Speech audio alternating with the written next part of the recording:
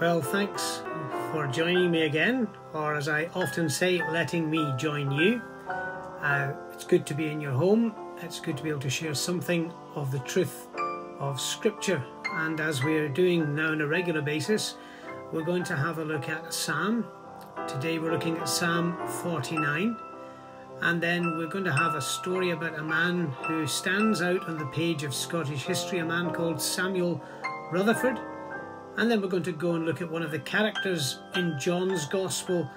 And we talked about his sisters last week, but we're going to think about Lazarus today. So let me just turn this music down a little bit. And hopefully when we get to the end of our recording, we'll be able to get the music going again. I think I've failed on the last two occasions, but hopefully I'll get it working this time. So let's go and look at a psalm together. Psalm 49, if you have got your Bible handy. Let me read it to you. Hear this, all ye people. Give ear, all ye inhabitants of the world. Bow low and high, rich and poor, together. My mouth shall speak of wisdom, and the meditation of my heart shall be of understanding. I will incline mine ear to a parable. I will open my dark saying upon the harp. Wherefore should I fear in the days of evil, when the iniquity of my heel shall compass me about?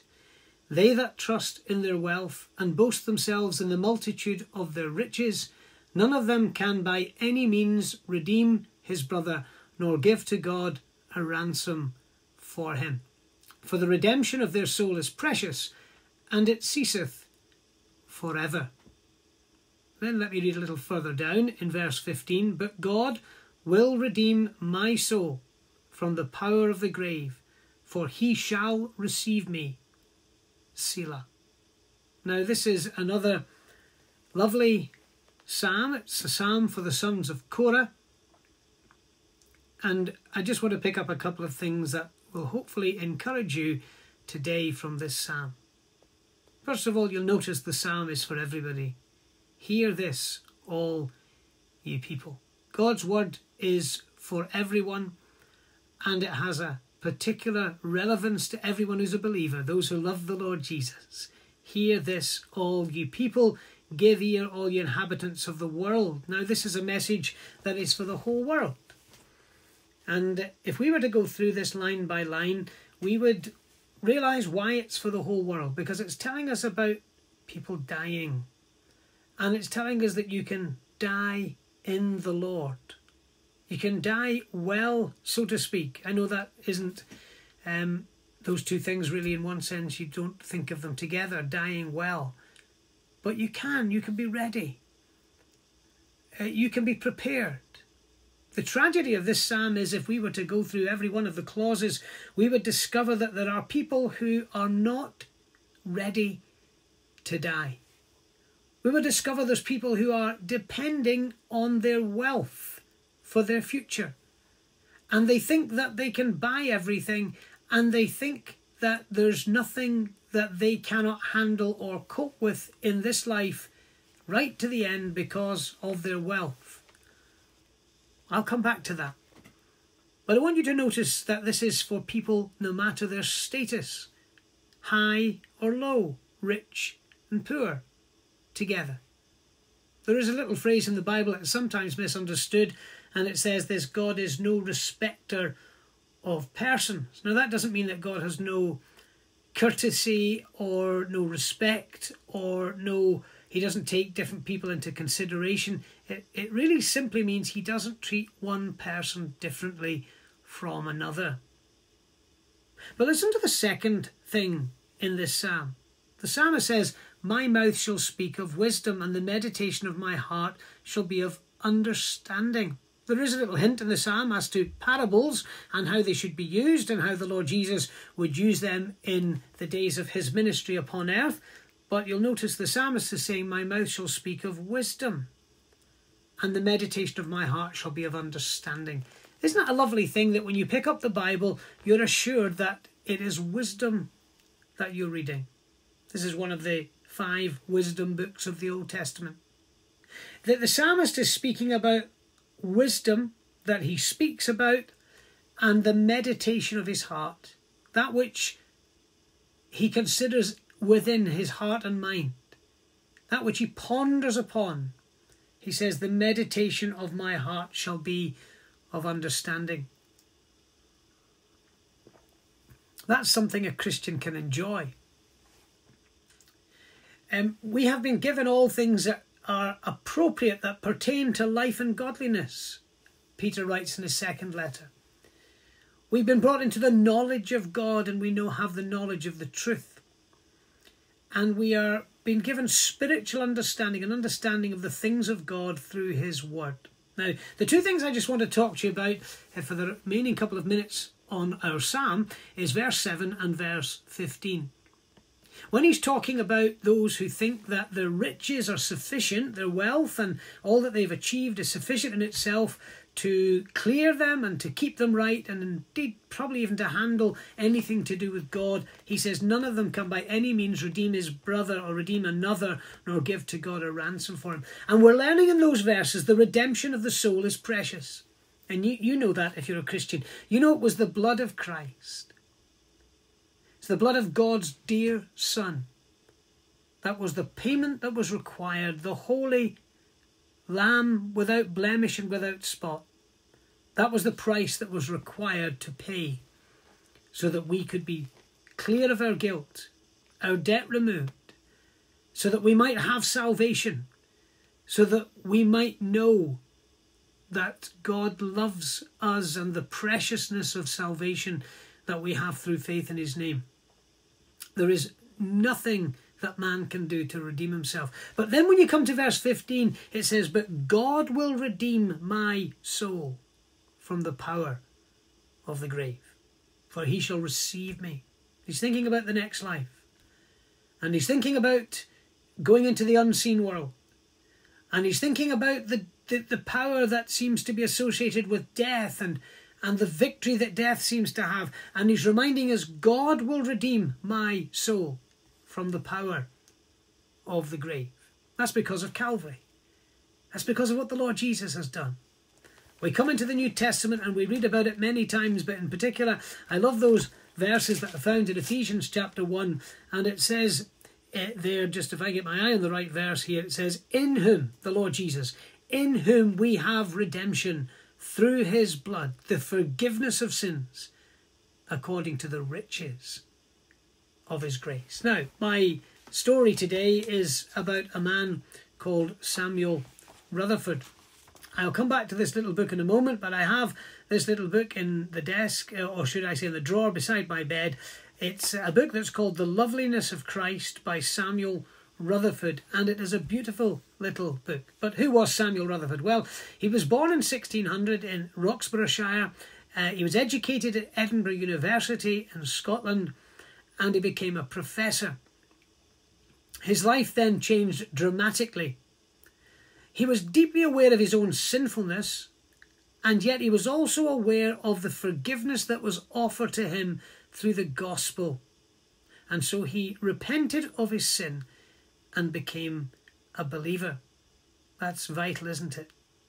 And if you're listening to me and you've never trusted Christ, you've never enjoyed the blessing of forgiveness, that would be a wonderful thing to do, to get saved. Now, he was just in his 20s when he got saved. But he expressed regret at the fact that he felt he'd delayed becoming a believer for a long time. Writing to a friend who had become a Christian in his youth, a lot earlier than in his 20s, he said this, and remember the language is old-fashioned language, ye have gotten a great advantage in the way to heaven, that ye have started to the gate in the morning. Like a fool as I was, I suffered my sun to be high in the heaven and near afternoon before I ever took the gate by the end. He was really saying, you got saved young and I waited till the sun was higher in the sky. You can never get saved too young. I feel so privileged. I was saved as a boy of 5. I have an uncle who was saved as a boy of 4. And I thank God for how he has preserved me and maintained me and helped me even when I failed him many times. It's a wonderful thing. Now, he then eventually decided that he wanted to become a preacher, or as a minister they would have called in the circles he moved in, and he became a minister in the parish of Anworth in Kirkcudbrightshire, if that's the way you say it.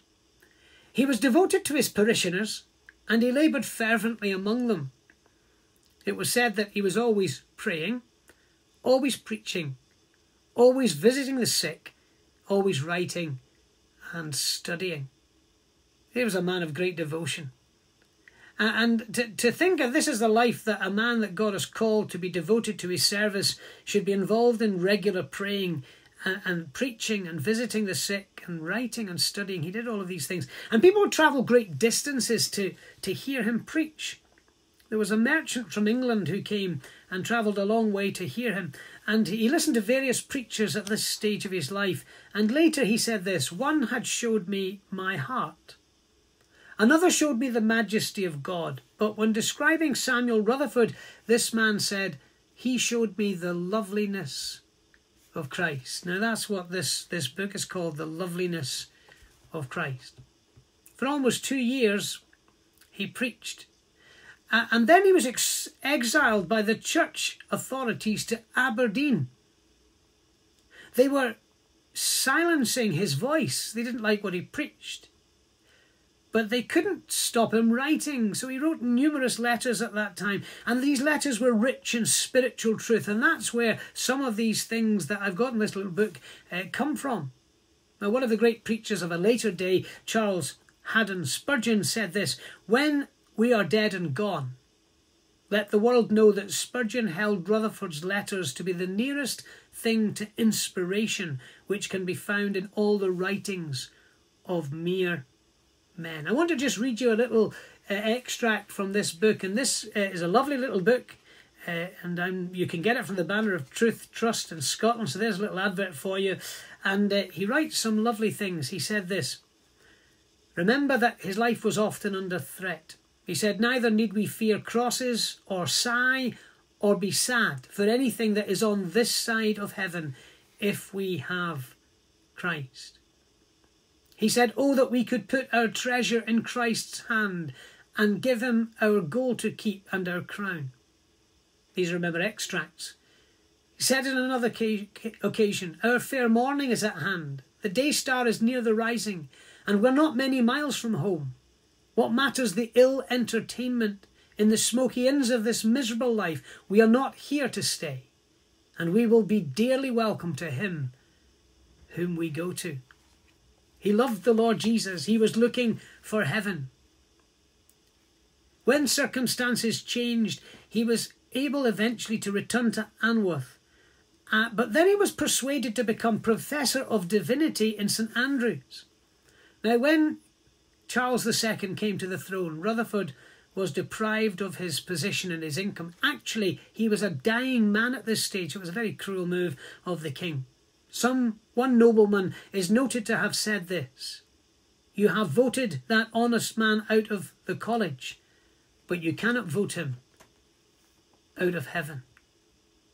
People may take away your privileges, your position, but they can't rob you of what you have in the Lord Jesus. He was ordered to appear before Parliament on the charge of treason. This is what he said. He's on his deathbed by this stage. He said, "Tell them I have a summons already from a superior judge and a judiciary, and I behoved to answer my first summons. Ere your day come, I shall be where few kings and great men come." Is that not true? 1 Corinthians chapter 1 says, "Not many noble, not many mighty." Oh, thank God there are some, but not many. He said, I'm going to be where few kings and great men come. He died on 28th of March 1661. I was born 300 years later, plus about 6 months. But it just struck me there as I was reading that. Among his last words, he said, I shall live and adore Christ. Glory to my Redeemer forever. Glory, glory dwelleth in Emmanuel's land. On his gravestone in St Andrews, his epitaph includes these lines: "His learning justly raised his fame. True godliness adored his name. He did converse with things above, acquainted with Emmanuel's love. For Rutherford, the trials of this world gave way to the triumph of heaven. Isn't that just a wonderful prospect? Emmanuel's land, he loved it. He wrote us about it. He wrote that amazing hymn, "The sands of time are sinking." And he spoke about his eyes being on the beloved. It's a wonderful thing to think about. My character today from John's Gospel is the same passage as we read last week, John chapter 11. But I want to talk to you today about Lazarus. He's the man who died. He's the man who Jesus brought back to life. The Lord Jesus, as far as we can tell from Luke's Gospel and from John's Gospel, he loved to go to Bethany. And Lazarus had got sick. Now you might remember some things about Lazarus. I want to just read this, what it says here. The message went out to the Lord Jesus, "Lord, behold, he whom thou lovest is sick." And then, of course, you remember the Lord Jesus waited 4 days and he eventually goes. And when he arrives, Lazarus is already dead and buried. Let me talk to you about Lazarus just for a moment or two. His name means helped of God. That's a lovely name, isn't it? Lazarus, helped of God. Here's a man that knew God's presence. He'd met the Son of God, the Lord Jesus. He'd had the Lord Jesus in his home. That was a wonderful thing. Of course, he's in your home as well. You can know his presence because he guarantees it for those who trust him. He was loved by the Lord Jesus. We read in this passage here. Now, Jesus loved Mary, Martha, and her sister, and Lazarus. He was loved. Mind you, you're loved by the Lord Jesus. He loves you immensely and deeply. He cares for you. We talked about this last week. There may seem to be... It's worrying for the person the Lord didn't come, because we don't always understand the circumstances at the time. It's maybe worrying for you that you think God hasn't answered your prayer. But remember, his timing is always right. His timing is perfect. He knows exactly what he's doing. As far as they were concerned, he didn't come in time. As far as the Lord Jesus was concerned, his timing was perfect, because he was going to take this man through the valley of the shadow of death and then bring him back to life. The sisters would be brokenhearted, but they'd discover that God raises the dead, and Jesus is the Son of God, and Jesus raises the dead. He's the Lord Jesus Christ, the Son of the highest. Tremendous, isn't it? He was called, and eventually he came. By the time he came, Lazarus had been dead 4 days. But here's a wonderful thing. Lazarus went through death, through what the psalmist calls the valley of the shadow of death. But Lazarus also heard the call of the Lord Jesus in resurrection. The Lord Jesus said, "Lazarus, come forth." And he came out, and he was loosed from death, and he was wrapped in grave clothes, and they let him free. That was quite an amazing thing. The people were fascinated, as I would have been, as you would have been, to meet a man who died and he came back to life. In John chapter 12 it says, "Then 6 days before the Passover came to Bethany."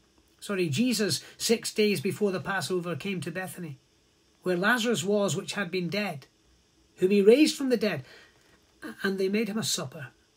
They made a celebratory supper. Maybe not. Maybe it was just a normal, ordinary supper. But the Lord Jesus was there. He was the chief guest. He always is. But the Bible tells us much people of the Jews came because they knew that he was there. The Lord Jesus was there. But they came not for Jesus' sake only, but that they might see Lazarus also, whom he had raised from the dead. I see the attention was on the spectacle, not on the Saviour. That's the danger of the way the human heart works. We often like the supernatural. We like to see miraculous things. We like to see extraordinary things. If only they had realised it was the Lord Jesus that was the one they should have come to see. He was the most important one that would ever cross their path. Well, that's our little talk over for today. I do trust that God would bless you through his word today. My prayer is that you might enjoy the presence of God in your life and throughout this week. I'll be back with you in a couple of days' time to do another little talk. We'll have another story, another passage from the scripture. But I'm just going to now pray and ask God to bless you and be with you as we part one from another for a little while. So let's just pray. Dear God, we give thanks for the time we've spent in thy presence. And we pray, O God, that as we have considered Lazarus and as we have considered this great example of Samuel Rutherford, and when we think about the teaching of Scripture, we pray it might encourage us. We pray it might lift our spirits. We pray it might help us on our pathway home to heaven. We ask these things in the Lord Jesus' name. Thanks again for joining us. I do trust that you'll have a good week and that God will richly bless you.